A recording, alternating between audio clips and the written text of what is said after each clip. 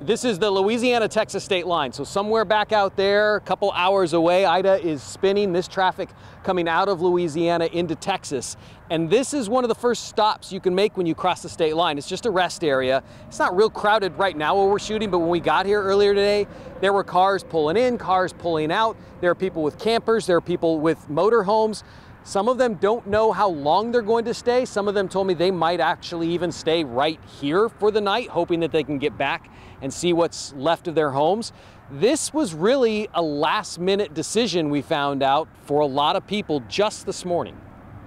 Yeah, this morning at 2 o'clock, we were actually up with the little one, and when they said it was a 4, we like, well, I don't know. And then when we woke up at 7, I was getting a bunch of texts from family, and they're like, y'all gotta get out, y'all gotta get out.